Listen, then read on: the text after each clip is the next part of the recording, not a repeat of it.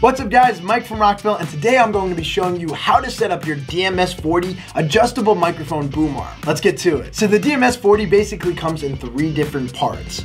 We have the main part over here, which is going to act as the adjustable boom arm.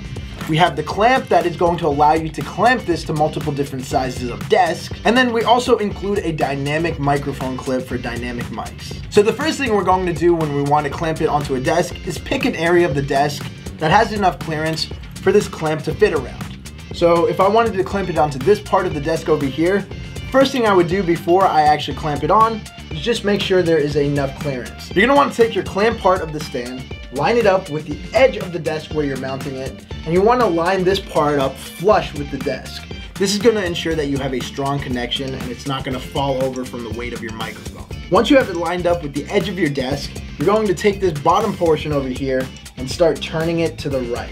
And this is going to raise the clamp and actually pull it into the desk for a nice and strong connection. So once you actually start feeling that tug, that means you are actually touching the desk, and you don't want to go too much. You just want to go to where you can't really turn it that easily anymore. Okay, great.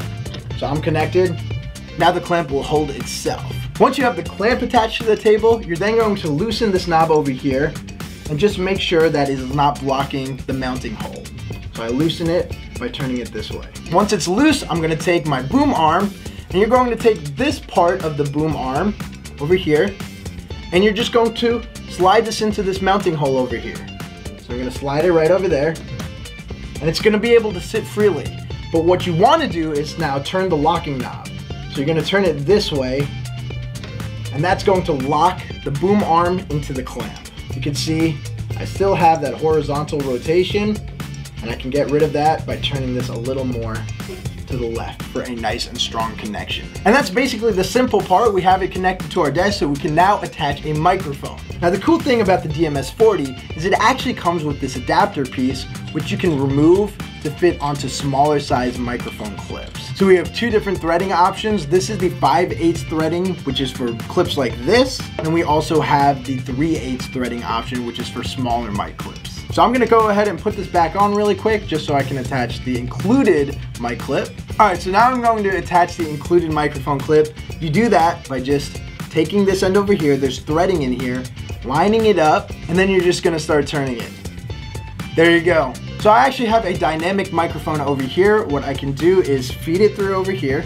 And this is basically how it's going to sit on the microphone stand. Now, of course, you can't have a microphone without your microphone cable, so I have an XLR cable here. I'm going to take the female end, plug it over here, and then you would run this end into your interface or whatever, mixer, whatever you're using. So the way that we actually recommend running the wire so it looks clean is actually to use these knobs, kind of like mic clips.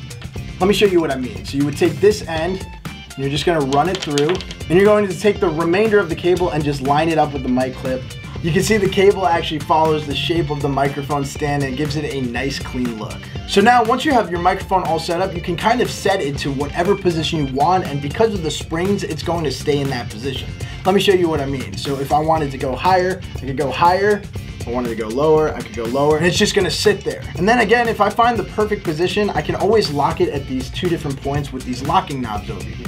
So if I want to set it here, for extra stability, I can turn this to the right, and it's gonna lock it in place. And this flexibility in the boom arm is actually what makes this microphone stand perfect for podcasting, radio shows, live streamers, and studio use. Now the current setup I have is using this microphone stand with the dynamic microphone, but you might want to use it with your condenser microphone, so let me show you how to set that up now. So I'm going to start by unplugging the microphone, taking the wire off for now, then I'm going to take the mic out, then I'm just going to take the clip off, and I'm going to grab my condenser microphone shock mount over here. So this uses the 5/8 threading so I can attach it straight to the adapter over here. So I'm going to do that, just line it up, and you're going to screw it on. So typically when you're setting up these type of microphones, you actually want the shock mount to be facing down like this so that you can feed your microphone through and talk right into the diaphragm. Once I have my shock mount attached to the microphone stand, I can then place my mic into the shock mount. So on this one, I push in over here, I slide the mic through, and then you can gently release, and you're going to see that it's going to hold the microphone in place. Now with most condenser microphones, we recommend that you actually use a pop filter with it so that you don't get any strong plosive words coming through in your recordings. So I have the Rock pop filter over here.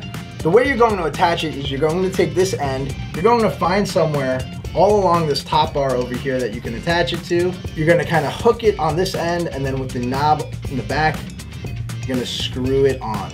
Once it's on, you can actually position the pop filter right in front of the condenser microphone. The last thing we need to do is just run our microphone wire, and we're going to do it exactly the same way we did with the dynamic microphone. We're going to take the female end and we're going to run it straight into the bottom of the microphone. Then we're going to take the rest of our cable, run it alongside the knobs over here, and get that nice clean look. And you can see with the condenser microphone, even with the added weight of our pop filter, we still have that flexibility in where we can position our microphone, which is great if you're using it in the studio or for live streams and podcasts. So hopefully you found this video helpful on how to set up your DMS40 adjustable microphone boom arm stand. But again, if you have any questions, comments, or concerns, feel free to reach out to our customer support tech team through phone or email. As always, guys, I'm Mike from Rockville. I'll see you next time.